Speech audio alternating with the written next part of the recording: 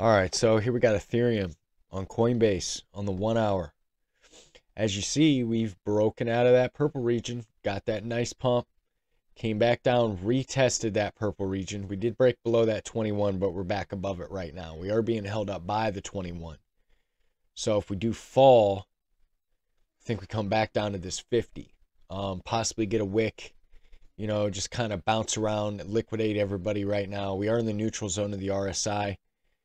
We did come up for the had a retest and another rejection off that signal line. We need to get back above 1989.20 in order to cross that signal line to the upside. Major moving averages, your 50 and your 21 did cross that 100. And this just happened on the pullback, the 50 and the 200, which would be a 1 hour golden cross. So came back down, retested the purple region. Now it seems like we're resuming up. Did get another rejection, possibly, we did get a lower high. So as long as we don't get a lower low, we're still in good shape. Now, we're dancing around right now on this POC, point of control, on the VPVR. We are below it at the moment, but if we don't break the 21, we could just resume up from here. If we do break this last high at 2016, we could go up to the 2100 level like we've been talking about. Yeah, MACD, negative momentum.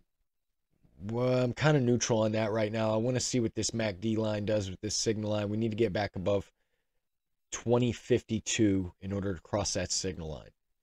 Not too far off, $100. We'll see what happens. Vol's in the lower zone, or BBWP's in the lower zone right now, so your vol's pretty contracted. We are below that moving average on the BBWP, so we're going to see what happens there. All right, so the bullish case for Ethereum. By the way, if you guys are liking this content, like and subscribe to the channel, turn on the bell notification so you can stay tuned to this time-sensitive content. So bullish case would be we break this last wick, 2016, on a 1 hour closure. If we break that on a 1 hour closure, there's a lot of hot air, and we'll probably go up to 2100 pretty quick. Bearish case is that we break this 50 in this purple region. I would expect a small bounce from the bottom of this red region, but honestly, if we fall below all this, I think we would break this and come all the way down to the 100. That's not to say that we're just going to fall down, though. We don't want to see no like head and shoulders type pattern now, but we'd have to come all the way down to the 200 and then bounce up into this purple region, which could be pretty probable if we do start to break down. A lot of this is going to depend on what Bitcoin does as well, So those are my thoughts for Ethereum. Let's move on to Solana. Ethereum and Solana are both down a little bit today. Ethereum is down 1.5%. Solana's down 2.5%. Okay, now Solana does not look as good. We couldn't even make it up to this POC, point of control, in the VPVR or this purple region. Definitely got front ran.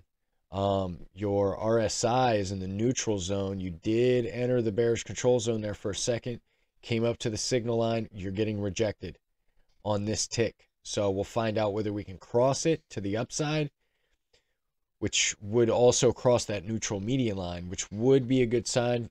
That could probably lead us back above the 21. Your MACD is testing.